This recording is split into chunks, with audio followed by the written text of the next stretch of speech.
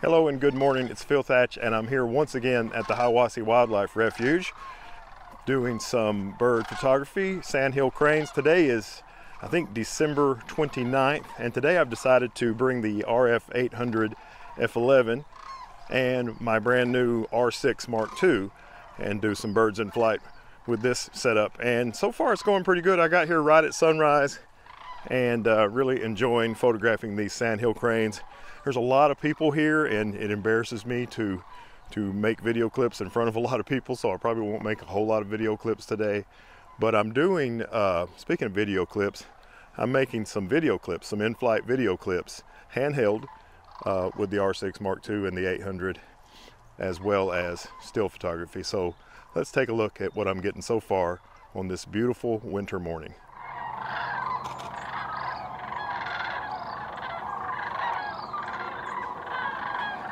I took advantage of the fact that I got there just a few minutes after sunrise, and I started out working on some small in the frame kind of rule of thirds shots with the beautiful clouds that had a little bit of pink and even some darker colors in them that morning at sunrise with the Sandhill Cranes.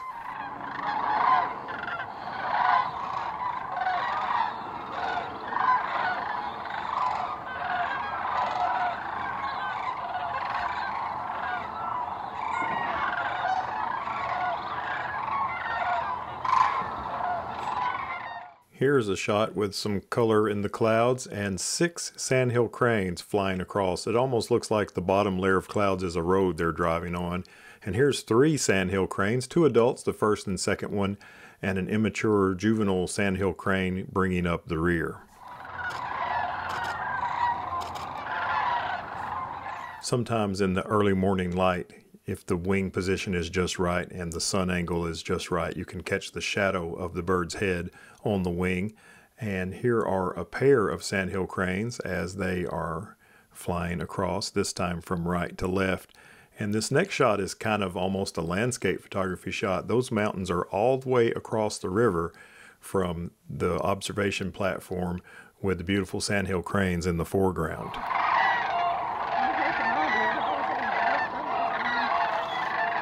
I enjoy making bird photography where the birds are small in the frame.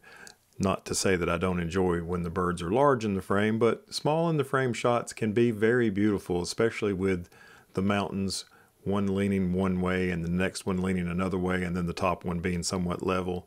And here is another cloud shot, starting to lose some of the pink in the sky now, but there's still a little bit left with the beautiful Sandhill Crane, and it has its mouth open making that noise you're hearing in the video clips. I must say that the combination of the Canon R6 Mark II with the RF 800mm f11 lens was really good for birds in flight of these large birds, and this shot and the next shot are another one and another 2 with the shadow on the wing.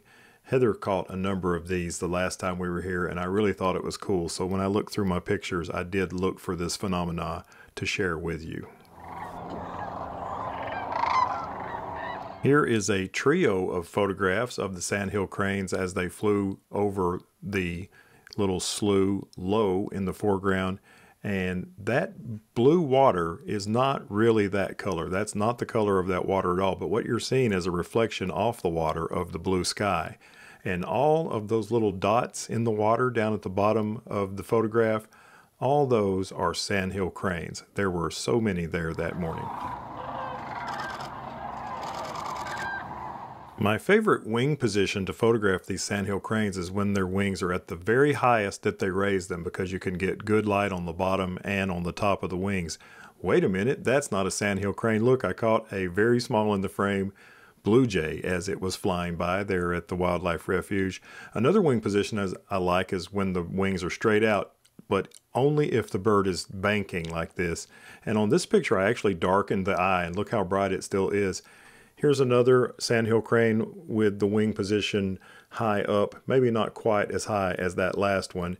And here are a pair of Sandhill Cranes as they are banking, which I do really like that position of the wings. And look how beautiful these birds are. All right, look at all these pictures. This is one flyby that I shot with the R6 Mark II and the 800 f11. It's 141 pictures.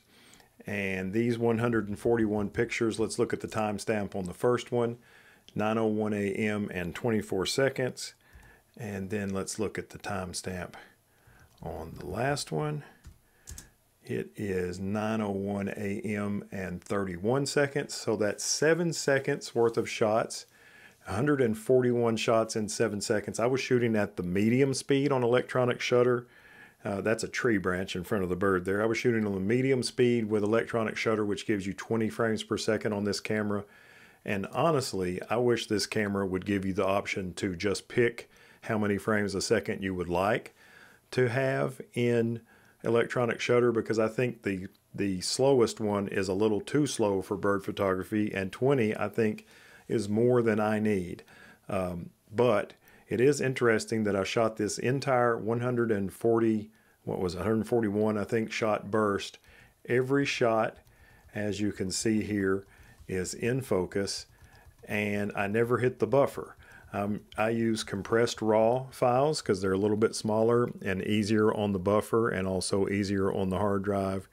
But here are all these shots. These are raw, straight out of camera raw. As you can see, I still have the sensor dust, which drove me crazy all day long. I did get that cleaned off successfully when I got home.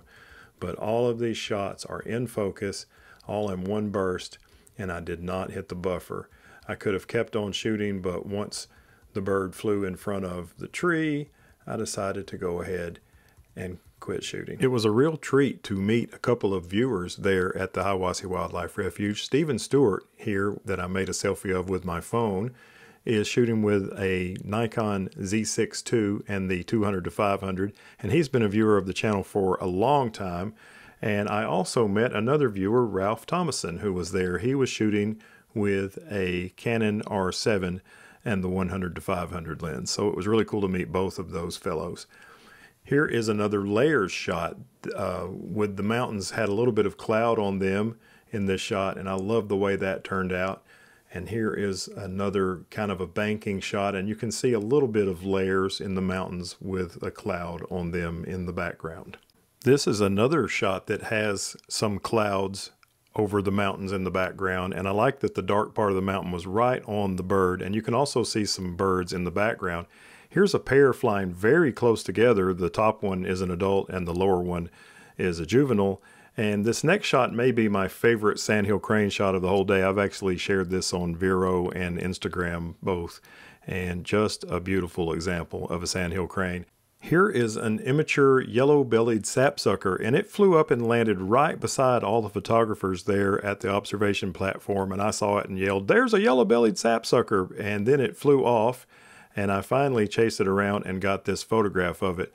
Now here is another shot of one Sandhill Crane. It looks like it's working on coming in for a landing. Lots of other birds up high in the frame, but what really caught my eye when I was going through my pictures are the two mature bald eagles way in the distance in a tree. I came over here to the other side of the gazebo, and there's a lot of sandhills over here in this field, and the light's kind of in the right direction, but what I was actually shooting was an eastern bluebird and a blue jay on this fence.